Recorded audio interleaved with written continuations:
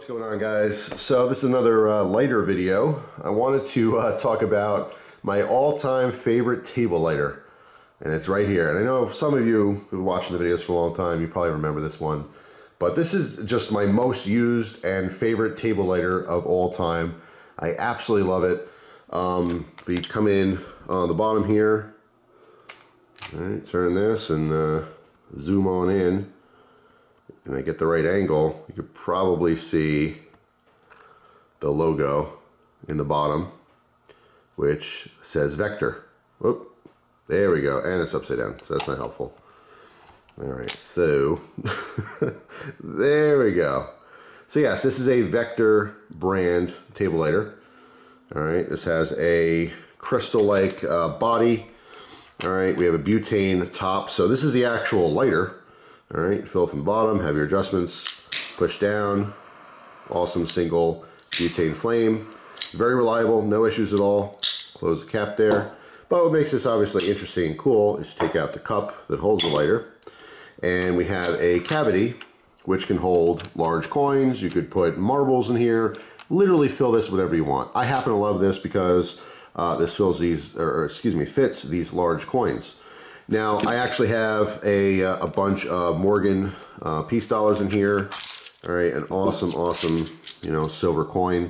But these, which you may not tell from just looking at this quick video or first glance, but these are actually all fake.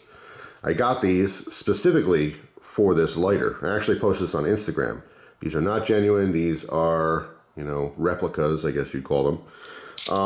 But I thought it was really cool for specifically this lighter. I actually used to keep a bunch of Eisenhower Ike dollars in here, but since switched to these.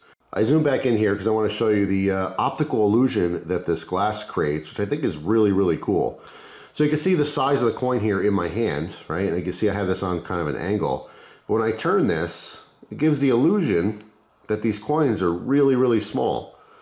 All right, so if I put the coin in, you can see it's like it's shrinking. All right, pretty interesting. So it's big, and then it's small.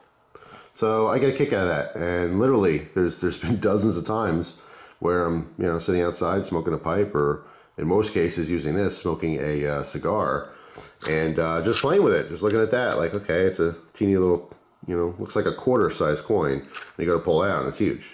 There's a cool optical illusion that happens there. So yeah, I've always liked this one. It's very heavy. As a table lighter, it's amazing because it is extremely stable. Particularly, even without the coins, it's fairly heavy. It's not going to easily tip over in the wind or anything.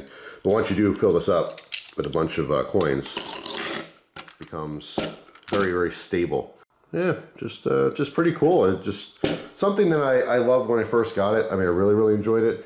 And I just continue to enjoy it. And it's just my all-time favorite table lighter. Pop your lighter on, and you are good to go. Nice strong flame. It is adjustable. All right, holds a decent amount of fuel. Even though it's only a smaller tank like that, it's more butane than you might think. But I just think it's really cool. Like I said, it's something that always brings a smile to my face. I love it. I do have a Zippo table lighter. That's right, finally, a Barcroft.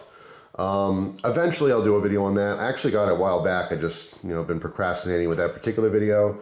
I've always absolutely loved the Zippo table lighters. They tend to be very expensive on the secondary market. Obviously they haven't been made in many years, but they're interesting. And there's a couple different, varieties of them, like the Lady Barcroft. They have the one that's on the little, stand. It looks more like a Zippo. And I'm sure there's some other ones too I can't think of at the moment.